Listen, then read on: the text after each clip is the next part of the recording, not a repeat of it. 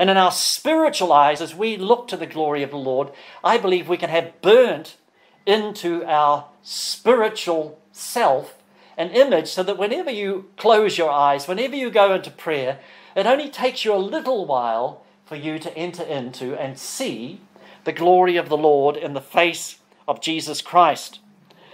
There's power in sight, so we need to be careful what we look at. We need to change the image of what we're looking at, meditating upon. We need to change the image of what we see in Him. We need to change the image of what we see in ourselves.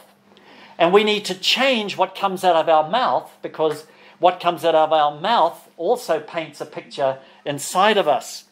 And often we can be wanting to see something, but what's coming out of our mouth is the complete opposite. Now, with healing, we need to see in our mind's eye, we need to see Jesus Christ as our healer. It says in the Old Testament, I am the Lord that healeth you. In Hebrew, that word means, I am your medicine. I am your healer. I am your doctor. And I meditate upon that a lot. When I've got symptoms on me, I just say, Jesus Christ is my medicine. And I have communion, and I just thank God. I'm eating His flesh and drinking His blood. I am consuming, as it were, the life of Christ. He's my medicine. He is my doctor. He's my doctor. I go to Him first. I'm not saying we shouldn't go to physical, literal doctors, but I go to my doctor first. My number one doctor is Jesus, and I ask Him what to do, and He tells me what to do. I actually had a wart on my finger, and it was there for ages. I'd speak to it, and I'd tell it to go, and blah, blah, blah. It went on for ages and ages, and I said, Lord, what do I do about this? And He said, Google it and find out. So I looked it up, and I found out there was cider vinegar on that, some sticking plaster and some baking soda. Put that on, it disappeared within a week. I could have had that thing off my finger years if I'd listened to the Lord, and Dr. Google. Yeah. So often we believe that Jesus is our healer, but we say the opposite to that. We need to also say what we believe. We need to see the truth in the Word and then say it. And I've memorized this. I hope I get it right, but I say that every time you speak your faith, you create a stronger image inside of you. If it's healing you desire, then the image of healing is perfected by the Word of God and your continual confession of it. Eventually, you see yourself well. The image becomes perfected. And I know that's true, that if you keep saying it, looking at it in the Word, eventually the image becomes stronger and stronger, and you see yourself well. No matter what comes against you, you see it in your mind's eye. You see Jesus as your healer. It's eventually perfected by that continual confession. Now, it paints a picture. I'm an artist by trade, and I know what it is to paint a picture.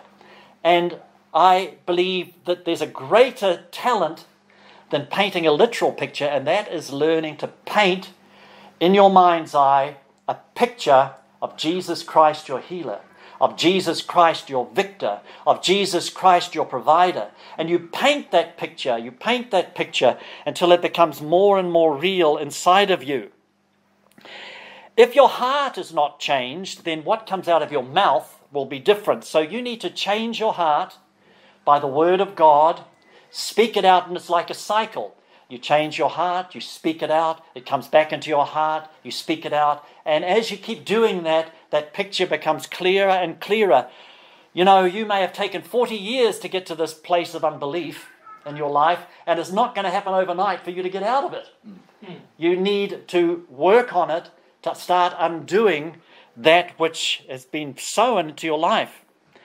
Now, you might say, well, I don't know how to meditate on the Word. And I would say to you, yes, you do. The other night when you woke up in a cold sweat and spent an hour thinking about all of your problems that were going through your mind over and over and over, and the next day you told them to your wife or your husband, that's meditation. You need to start disciplining yourself to think about the Word of God. God's plans for you are good and not evil. He's got a future for you and a hope. He's not planning evil for you. The devil would like that, but you have a future and a hope. Meditating on that Word, forcing yourself, in a sense, to think good things, because that is the truth. So we need to do that. Paul said, but we see Jesus. I don't know what the world's looking at, but we as Christians see Jesus, that he is crowned with glory and honor. He's crowned with glory and honor. But we see Jesus crowned with glory and honor. Just start taking that verse and just say it. You might say, well, I don't see Jesus. Well, believe by your confession. Believe that you can start to see Jesus. And I know you can. You start, first of all, by looking at the Scriptures and see all the Scriptures about the Lord and start meditating on them. Start putting them into your mind's eye. I used to have a competition with myself, and I think I shared this with you before. When we were kids, we used to do I spy with my little eye, something beginning with blah, blah, blah. So I'd sit in a room and I haven't got my Bible with me, and I think, well, I spy with my little eye, and then the clock would chime. And I'd remember that scripture, now's the time to praise the Lord. Don't you know it's now time to praise the Lord? Then I'd look at a light, and I think Jesus is the light of the world. Then I'd look at a reflection in a mirror. Jesus is the image of the invisible God. I'd look at the room and say, he is with me. He's a spacious and a roomy God.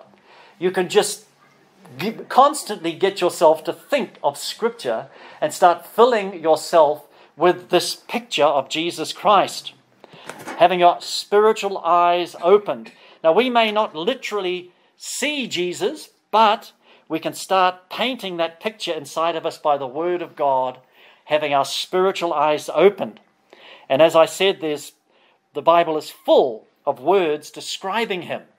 When I look at the mountain, it says that he looms immense and august above all those that surround him. The mountain we see every day. Jesus is glorious. He's higher than the mountain. If you've climbed Paratutu, it's hard work, isn't it, climbing Paratutu? But when you compare Paratutu to Mount Taranaki, there's no competition. And it's the same with Jesus. He is higher than the highest mountain. Amen. It says that the mountain tops are his and the depths of the earth. And I've realized that when you're really feeling good, that belongs to God. But even when you're not feeling good at all and you're way down in the pits, that belongs to God too. He can bring you out of that pit. Amen. I like to meditate on the Lord, but one thing I've found that he wants to take you beyond that, to start meditating on who you are. And that is incredibly important. You were crucified with Christ. When we have communion, we think of Jesus being crucified. But Paul brings out in his 5th gospel, he brings out the fact that you too were crucified with Christ. And it's important for us to understand that. You were co-crucified with Christ. You were buried with Christ. It's all scriptural. You were raised with Christ. So when Jesus was raised, you were co-raised with him. When he was ascended, you were co-ascended with him. But it doesn't stop there. It says you are co-seated as one with him in heavenly places. Look at Ephesians and Colossians. You are co-seated with Christ in heavenly places as one. That's why when the Lord says all that's been given to Christ is yours, you can understand that when you believe that you were crucified with him, you also believe that you were raised with him and ascended with him. When you see that, you can understand how all that Christ has been given to you, not because you deserve it, but you believe what he says about you. You believe what he says about you. It's Abraham had righteousness accredited to him because he believed. Not because you've done anything that important, but you believe. And believe me, the devil hates you understanding this. He doesn't want you to know all of that truth because it sets you free. I believe the end-time church will be a church that understands this. Those people who really know that they can stand against the enemy, not because of anything they've done, but they believe that they have been raised with Christ and seated with him in heavenly places. So many Christians see themselves as worms. I am nothing. And they think by saying that it's a humble thing to say. But really, that's not the way the Lord wants you to say it. He doesn't want you to see it like that. It's not humble. He wants you to see what he did for you at the cross. That is not truth. You are raised with Christ into heavenly places. Now, I'm bringing this to an end now. We need to watch what we look at. I have friends who, when I first started saying this, think, oh, he's lost his marbles. He's gone all religious. Because I said, I'm not watching the things I used to watch. And not because I'm being religious. It's because I've had a picture of Jesus now, and I don't want anything to mar that picture. I remember when we were at Bible college, I used to love playing Space Invaders. Remember that game called Space Invaders in the day? These little aliens would come down out of the sky, and you'd have to shoot these bullets up there, and before they touched the ground, you'd have to get them all, and I beat it. Okay. The trouble is, when I went to pray, all I could see was little aliens coming down all the time, constantly. And I thought, well, I've got to make a choice. This is ruining my quiet time. So I stopped playing Space Invaders because it was affecting me. And when I was watching graphic movies, nowadays the graphics in movies are so powerful that when I went to pray, all I could see was a Terminator rising up out of the... and I thought, no, this is not good. This is not good. And so I began to be careful about what I was watching because I don't want that vision of Jesus to be marred. I want to be able to go into his presence in an instant and see the glory of the Lord in the face of Jesus Christ. It tells us in Proverbs 4:23, above all else, guard your affections, for they influence everything else in your life. It affects your health. It affects your prosperity. It affects your victory, your prosperity, your health. All of those things are affected by your affections, what you are gazing upon.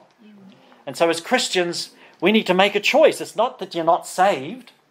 It's just what sort of relationship do you want to have with the Lord? There's a scripture that tells us that it says here, yes, dear friends, we are already God's children right now. We can't even imagine what it's going to be like later on, but we do know this, that when he comes, we will be like him as a result of seeing him as he really is. That principle of one day us absolutely being perfected when we see Jesus, I believe still applies today according to 2 Corinthians 3:18, that you're changed from one level of glory to another. As you behold the Lord now, seeing him crowned with glory and honor, seeing him as your healer, seeing him as your victor, you are changed as a result of seeing him as that. So we just need to realize it's so important to be looking at the right things. We waste hours and hours and hours looking at rubbish when we could be beholding the glory of God in the face of Jesus Christ. Now, you may think that's being a bit religious, but time is running out for many of us. We've got more time behind us than we have ahead of us, but by the grace of God. So it says, redeem the time, for the days are evil. Buy up that time. We don't know what tomorrow is going to bring. So let's finish well. Amen? Amen. I've seen some men of God haven't finished well, and I'm worried about them not finishing well because they've sort of, I've had a good innings, let's just eat, drink and be merry because tomorrow I die, basically. But we mustn't be like that. Let's finish well. Amen.